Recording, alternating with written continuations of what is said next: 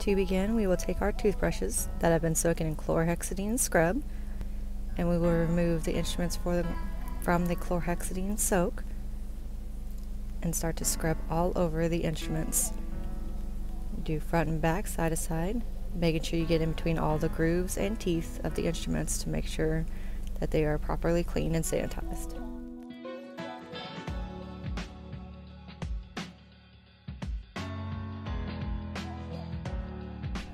Once you have scrubbed and rinsed the instrument, you will place inside the milk lubricant to lubricate all the hinges to prevent any rusting.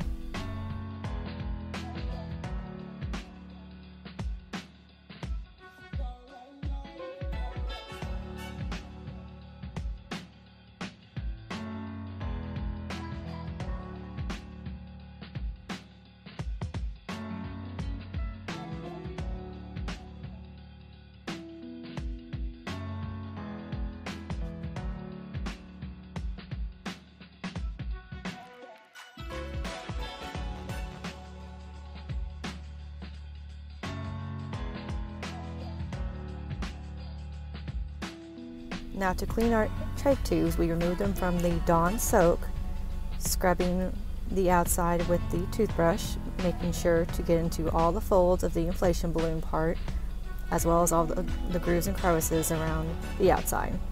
You will take a wire bristle brush, dip it in the chlorhexidine scrub, and clean the inside, being very careful not to jab and poke too hard, as will puncture the tube. After rinsing the trach tube with tap water, we will set on the towel to dry. Sometimes it helps to stand the tube up against the wall or a container so it can drip dry.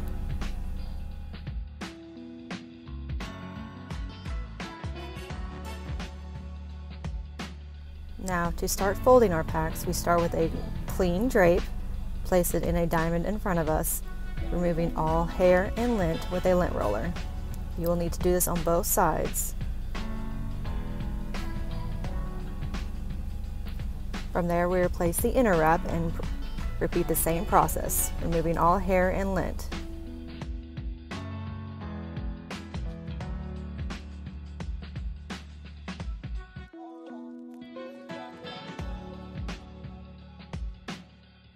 You will then grab a hug towel, fold it in half, again to make sure there is no hair or lint. Go over it a couple times with the lint roller. We will be putting our surgical instruments inside the hug towel. You will now lay the instruments out, separating by size and type of instrument, being sure to put all these scissors together, as well as all the hemostats and the towel clamps. You will not clamp the instruments, you will just lay them on top of each other. Clamping can cause issues with sterility, as bacteria can be stuck inside the little grooves once clamped.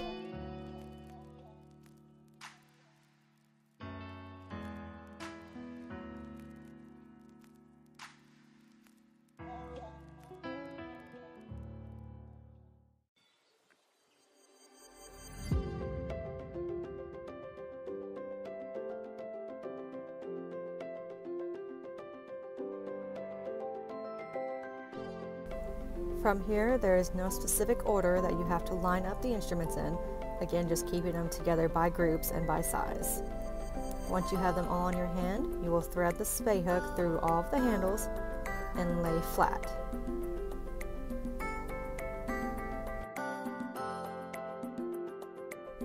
You will then place each of your thumb forceps and blade holders along the sides. Be sure to verify you have all your instruments before doing the final wrap. All surgical packs have 21 instruments and all laceration packs have 13. Once you have verified your amount, you will fold the hug towel over as to cover the instruments, making a nice little square. On top of your instruments, you will place your drape, folded accordion style. Again, as you are folding, making sure there is no lint or hair on any of the drapes. Be sure you remember what color your instruments were wrapped in, as well as what size drape you're putting in, as you will have to label the outside once finished.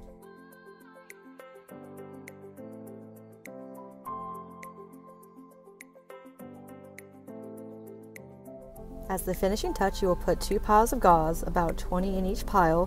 Again, this is not a specific number. Verifying that you have removed all hair and lint from the pack before wrapping.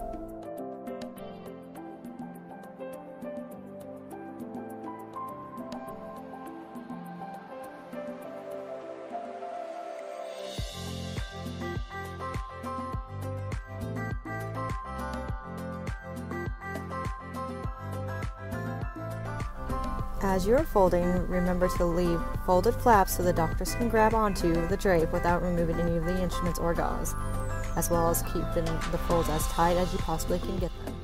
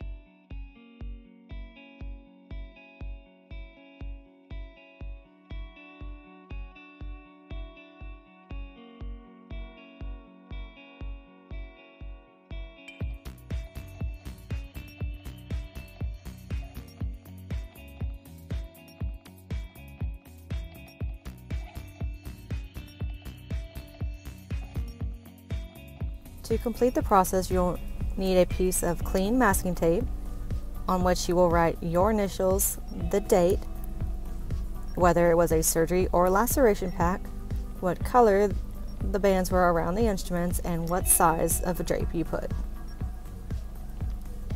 And you'll try to leave a little tag so the doctors can grab and peel the tape back, as well as a small piece of autoclave tape.